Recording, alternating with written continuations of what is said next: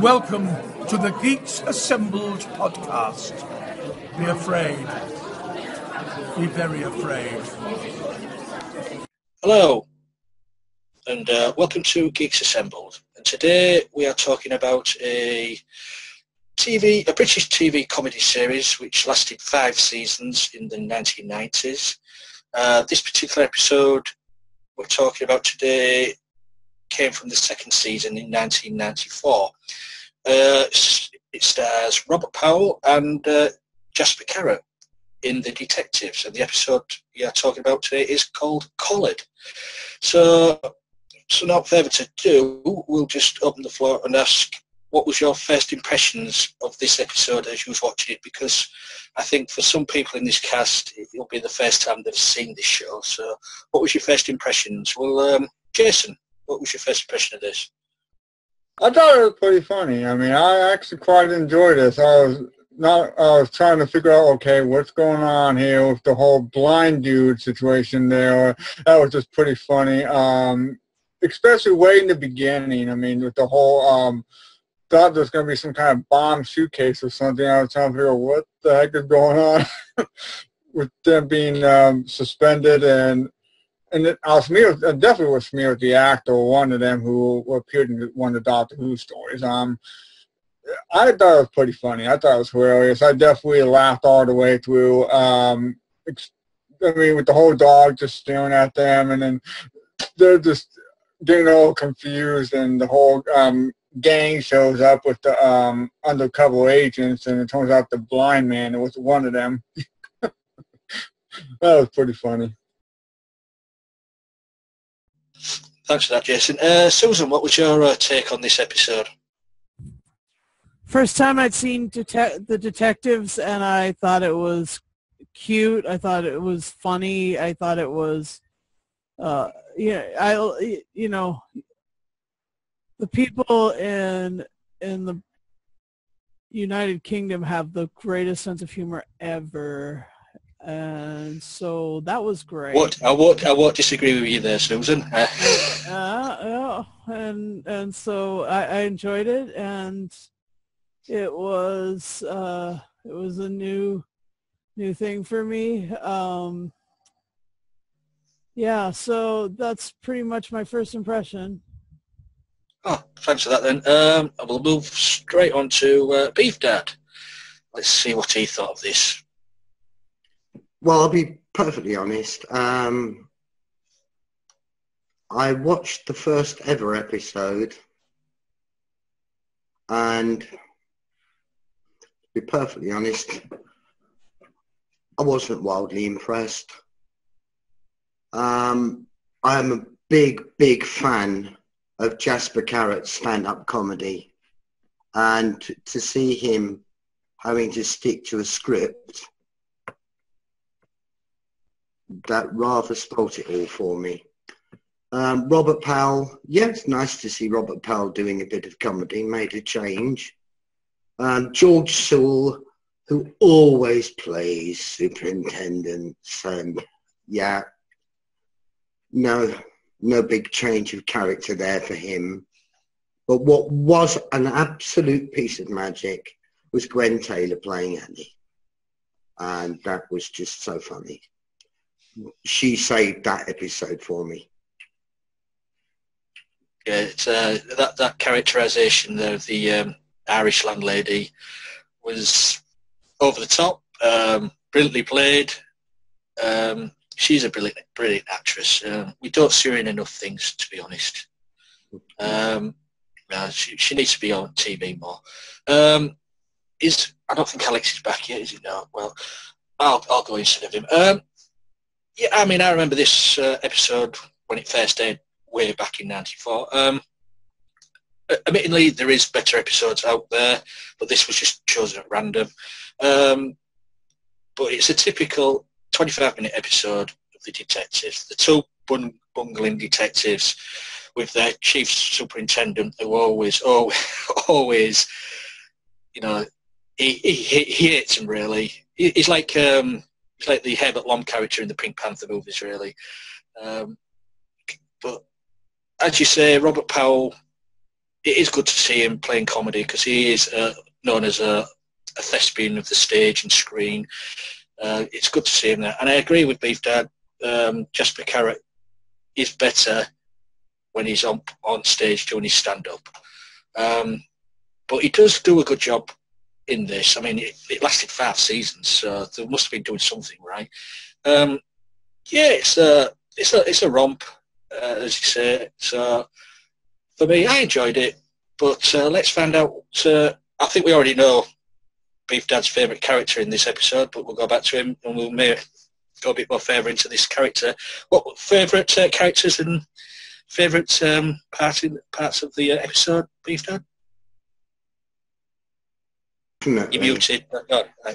No, I'm not. Definitely. Well, he was. Definitely Annie, the Irish pub landlady. She is just so funny in this. With the incredible bee-stung Bride of Frankenstein lipstick. It was just absolutely extraordinary. Totally over the top, but in a way that only Gwen Taylor could possibly get away with. And yeah, it was just absolute piece of magic.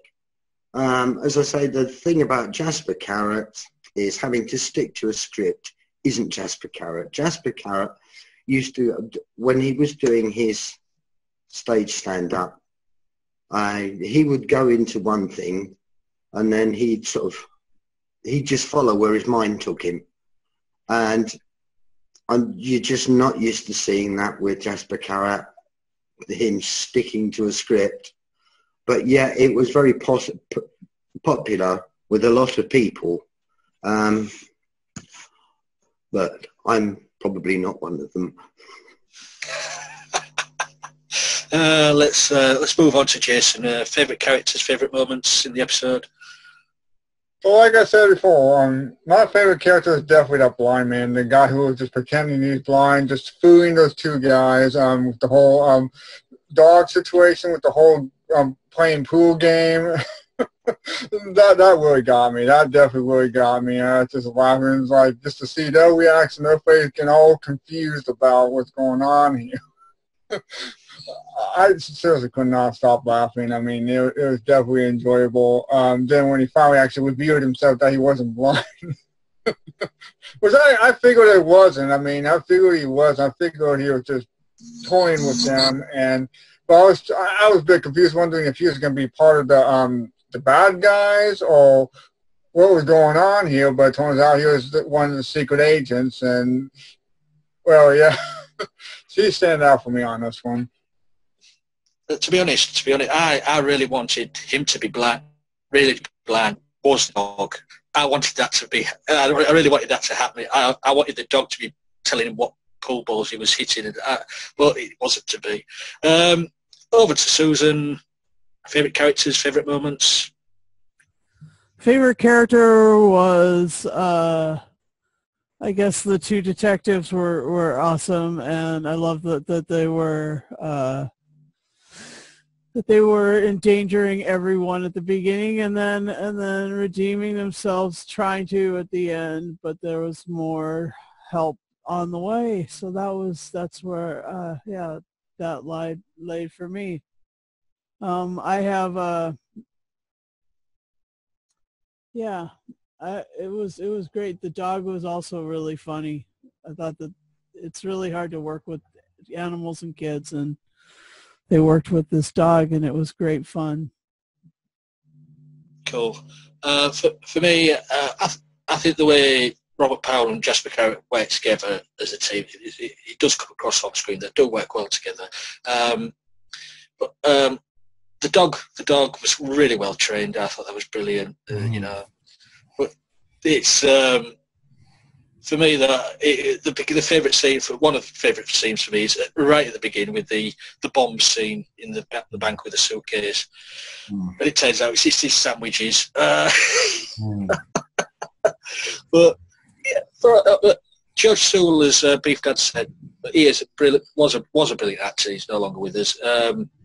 And as Jason said, he did appear in Remembrance of the Daleks, I think it was, a long time ago. But yeah, all well. It was a good ensemble cast for me. The plot, it was only 25 minutes, but it soon rushed through. So yeah, that was my favourites. But we'll see as Alex is here. We'll ask him what his take on this episode was. Okay. Yeah. I mean, maybe I'm wrong, but I sort of viewed it as a very good pastiche and a very good tribute to all the other TV shows, and it was to me it was funny how intelligently it was done, and they seemed to have a lot of in-jokes, but they were very quick. But I like that, after watching a billion cop shows and a billion detective shows, and now I finally see, a fourth one that is done really well in terms of spoofing and, going on the same themes and all that, just like the bomb scare, like Lee said. And I said, well, if you get food poisoning, that's scary too. But in any case, I like the dog. I like the undercover, thing when it's revealed in the episode, and that's why I liked it. I said, oh, so this is sort of a clever take on if you happen to watch too much television like I do, or if you happen to watch too many genre or the same genre all the time, then you can have a little fun poking it with a stick like this show does. Which is what I took away from it. Maybe I'm being simplistic, but I even watched other episodes and I liked it. I said, oh, then one is making fun of undercover, one is making fun of a murder mystery. They even say what show they're the shows that they're attributing it to. So I said, oh, so this is the new, and I love in-jokes. I love in-jokes of in-jokes of in-jokes. So this will probably be a new show that I'll watch on YouTube, and as long as they keep having it on YouTube and don't pull it off for copyright, I can watch and sort of say, okay, remember it's a TV show, remember to have fun with it, make fun of it, and it's cute. It's very cute. Cool. Well, going on to another thing then, seeing as this was made in 1994, comparing this to the comedies we have today, do you think this is better or worse than we have got now, or were we more funnier back in the day?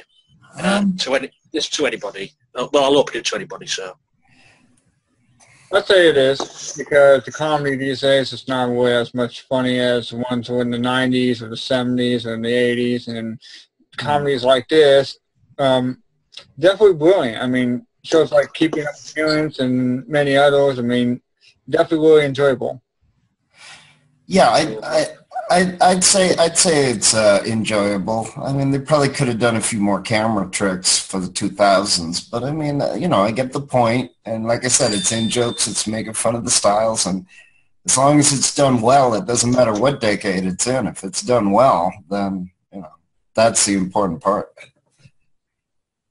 The main difference between comedy these days and comedy then is content. There's a lot more sexual content in humour these days than there was then. They didn't use that.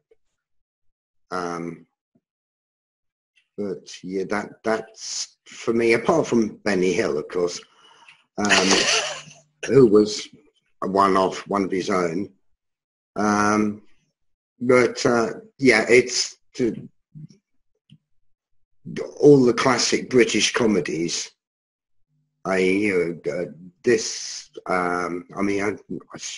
can call it a classic British comedy, even though it's not one of my favourites. But yes, and you've mentioned Keeping Up Appearances, Dad's Army. None of them relied on sexual innuendo, which is basically what you get a lot of these days in comedies. Well, to be honest, I think we get more than the innuendo these days. It's pretty much there. There's very little that's innuendo anymore. It's not left to your imagination these days. It's in front of you. But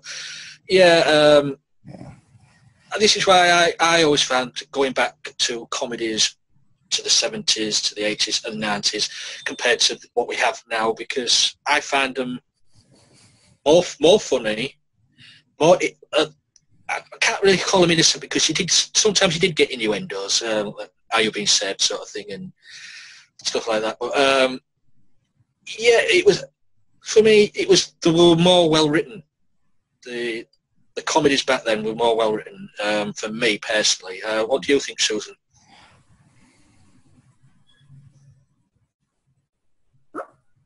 Well, the question was, what was the comedy like in the 90s?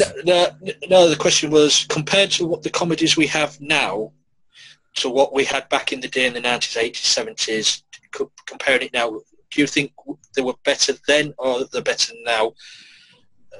It just depends. It really kind of depends on what show and what, but I have a tendency to compare the two sides of the Atlantic more than the eras of comedy. I lump pretty much all of United Kingdom comedy together as one. So I don't really know how to differentiate between the eras yet. Well, you can differentiate because you can see slowly the un-PC sort of comedy was the 1970s. Gradually that was faded out because people didn't like all the innuendo stuff. So you can differentiate if the areas of comedy as it goes along, but for me personally, we've all back then it was funny to laugh at certain people, certain things, because in the end, at the end of the shows, they always got better of the people what was having a go at these other people, shall we say, love their neighbour.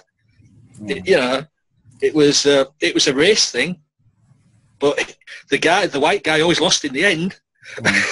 Well, you know what I mean? Yeah. Well, I mean, again, it depends on, as I said, what's being written, how well it's being written.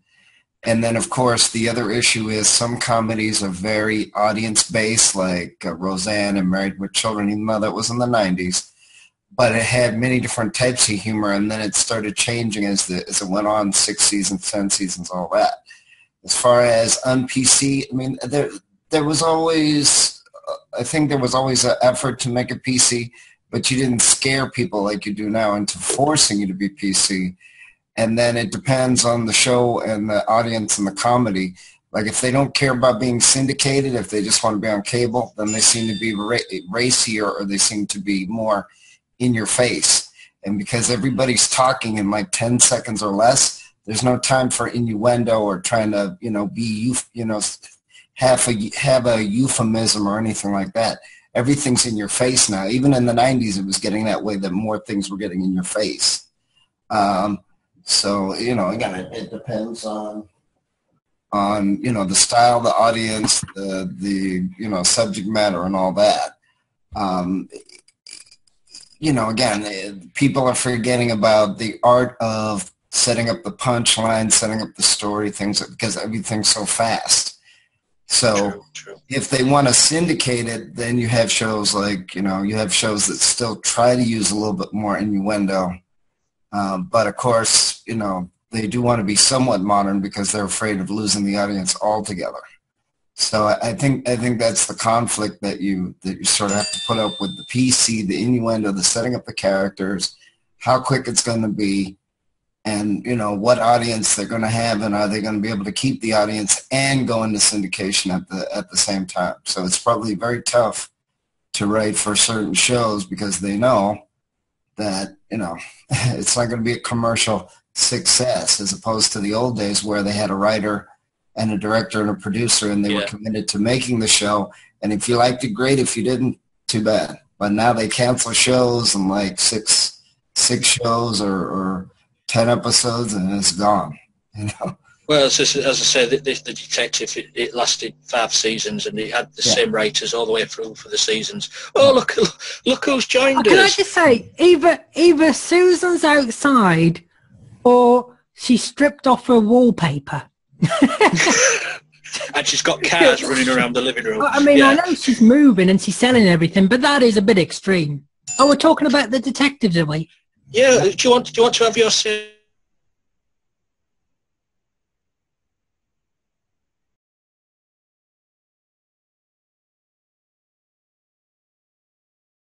It must be over 10 years, an episode of the detectives.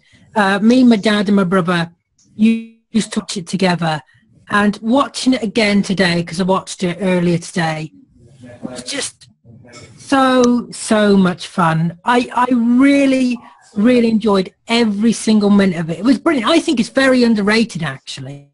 I think it's very, people, you never hear it mentioned, do you, really? You always hear 40 Towers, Vicar of Dibley, things like that. But I think this is just as funny.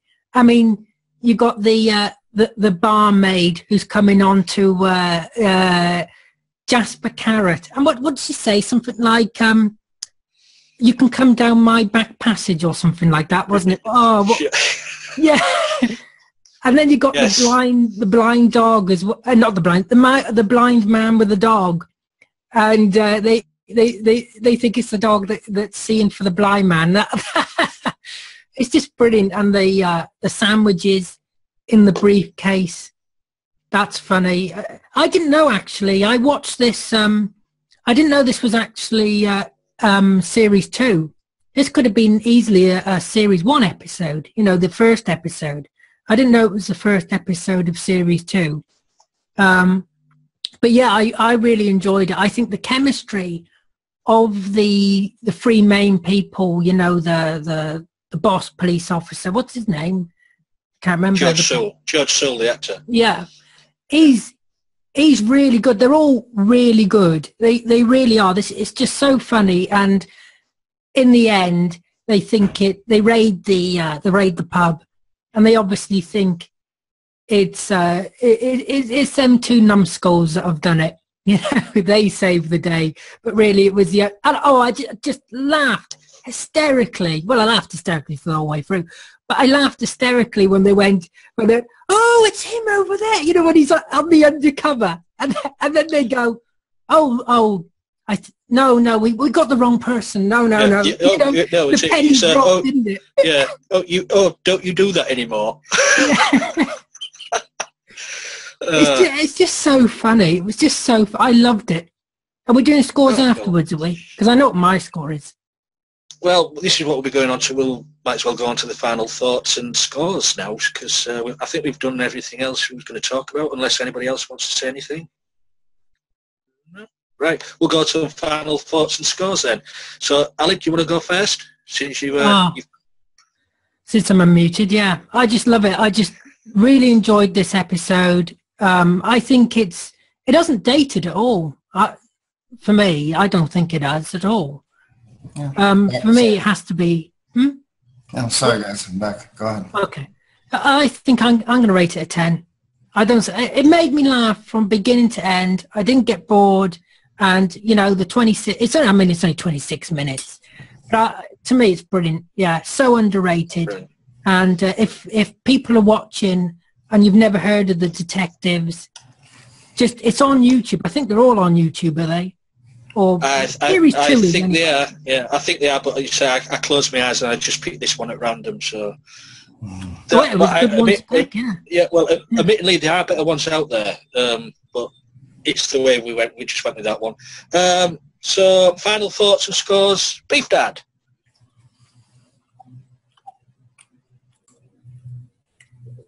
Oh, he's muted. No, I'm not. Oh. Strange. It's showing still. Go ahead. Yeah, he is. Yeah, he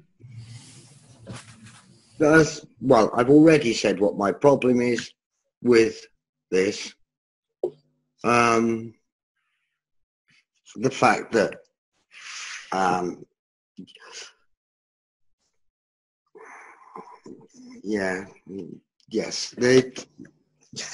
I preferred him doing stand-up comedy to this.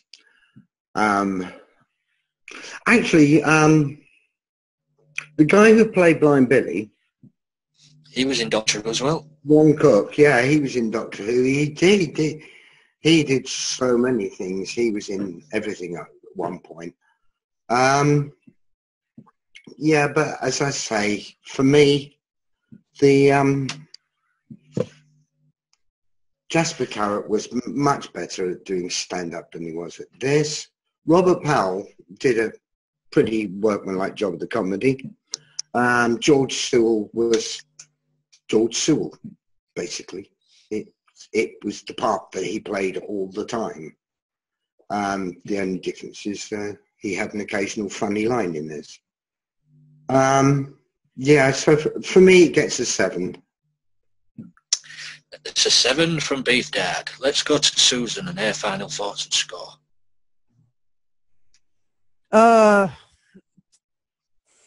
Once again, quite cute, quite funny,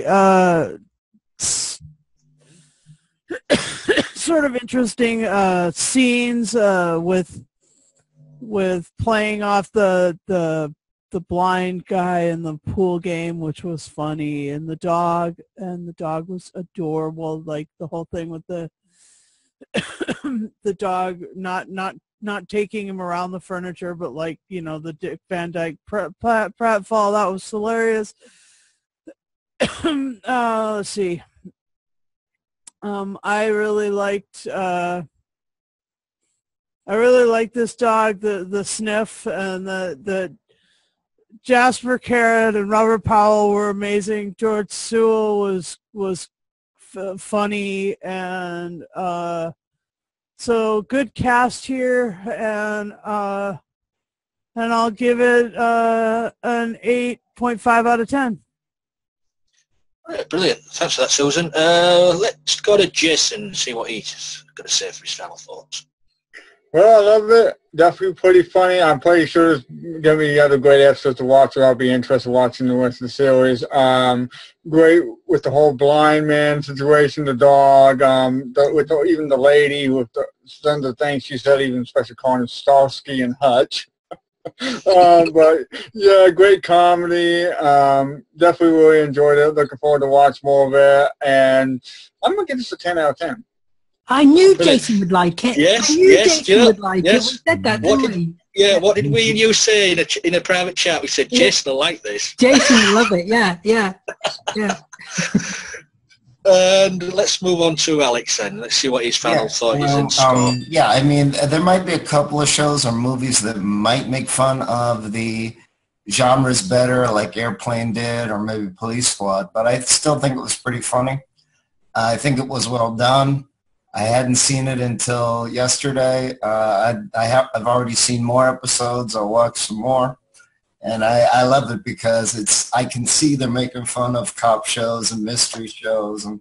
And I like it was very intelligent the way they did it. And to do it in a half an hour, very good. So I'll give it a 8. And I think for the rest of the series and the other episodes, I'd say for for what they're doing, it should have lasted 7, but I'll give it a 9 overall because I like the fact that they were poking fun at everything and the style and the genre and everything. So.